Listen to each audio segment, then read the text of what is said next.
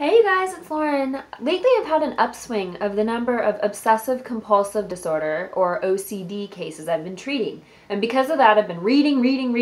I want to make sure that I have all the tools needed to help these clients. One of the books I read recently is called Brain Lock, and it's by Dr. Jeffrey Schwartz, a researcher that at the time he wrote this was at UCLA. He might still be there, I'm not sure. But he talks about the 4 R's, and those are relabel, reattribute, refocus, and revalue. What this means is when you have a thought that is probably obsessional, you need to relabel it. That's an obsession. That's not a real thought coming from inside of me.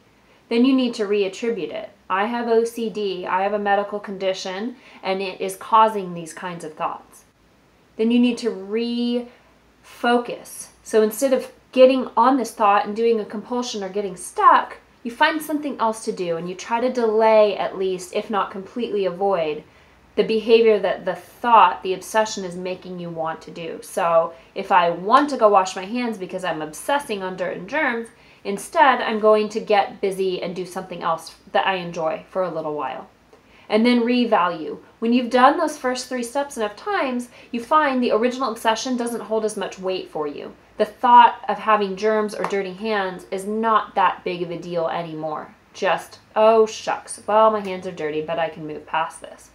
But I wanted to share that I have found this valuable for not just obsessive compulsive disorder, but all kinds of thoughts. If you're anxious in general, or even if you're depressed, stop and think about a thought that's bothering you and relabel it. Where did that come from? Is it really true, or is it an exaggeration of the truth? So if you have depression, you can stop and think, my thought that I'm really ugly is coming from depression.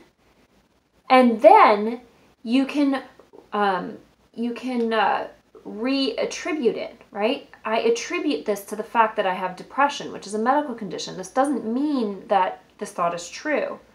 And then you can refocus. Instead of dwelling on that thought, I look really ugly, or I am really ugly, which is more depressing, I can find something else to do. I can just stop and find something else to think about. And then over time, I may not even believe that as much. That thought may have less value. So you can apply the 4 R's from Brain Lock. Even though it's written for OCD, you can apply it to all kinds of mental disorders. And I am absolutely so happy I read that book. It's very short, and I recommend you read it, even if you don't have OCD. It's just super, super helpful.